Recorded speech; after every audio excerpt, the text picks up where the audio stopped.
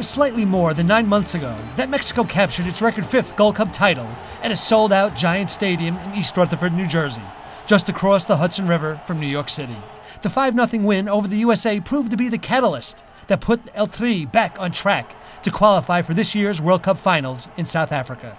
The Mexican national selection returns to East Rutherford tonight and will play in front of another jam-packed stadium. Only this time, the friendly against Ecuador will take place at a fabulous new structure next door, the new Meadowlands Stadium. Mexico took part in its first training session at the nearly 83,000-seat venue. Temporary grass was brought in to cover the artificial turf. It was obvious that no detail was spared and that fan comfort was a priority. While Giant Stadium is currently being torn down for additional parking, Mexico is looking to rise as it prepares for the World Cup Finals. Mexico head coach Javier Aguirre, who is guiding El Tri for the second time at a World Cup Finals, sat down with CONCACAF TV and shared his thoughts as South Africa draws near. I'm very excited, happy to return to New York. Things went well for us here recently in the Gold Cup. We got to see some of our friends from CONCACAF, and we will inaugurate a stadium. The players are happy, but there is pressure to play well, largely because I have 26 players, and only 23 can go to the World Cup. They are tense, but with a lot of desire to play a good game. It's wonderful. It makes me happy. I think there are going to be around 80,000 fans. It speaks to the fact that the Mexican team left a good image here several months back, and that the Mexican fans want to see their national team.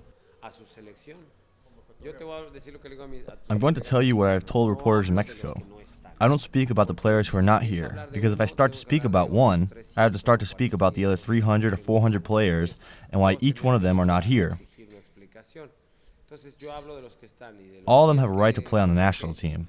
Therefore, I prefer to speak about those who are here, regarding the 10 European-based players. I know that some of them are not playing regularly, Osorio, Villa, Franco, but I have confidence in them, and I think we can get them ready for the World Cup. From here on, the 10 players know that their place is not secure, and that they have to work as I have to eliminate 3 players from the 26. No one has a confirmed spot, not even experienced players like Rafa Marquez, Cuauhtemoc Blanco, Conejo Perez, or Torrado. Players who have played under me at the World Cup. They know it and have to work hard.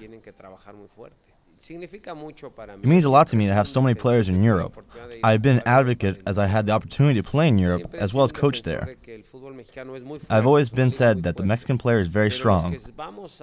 Mexico has a strong league, but those that go play in other leagues like Cuauhtemoc, who came here to the MLS, gain another perspective in regards of what happens in their country and in other countries.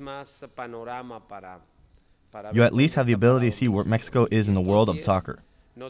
And while these 10 don't have their spot guaranteed, they do have a distinct type of experience to those in Mexico. I think that these 5 world champions, in addition there's Chicharito, who's young, there's Guardado, there's Pablo Barrera, who's very young, are people who aren't afraid of success. Normally, years back, Mexicans went to Europe or went to the United States, and we weren't comfortable, like we are in the Azteca, where we have been very strong and we have lots of support. These youngsters, along with the European-based players and the others with lots of experience, aren't afraid. We're going to play against France, and we're going to look to beat them. We aren't going to say, let's hope that they don't score that many goals against us, or let's hope Uruguay isn't on its best day. We're going to go out with the desire to compete and beat France, Uruguay, and South Africa. I think that we have years improving, and it's a step forward to be confident and know that you can play against anyone in any place.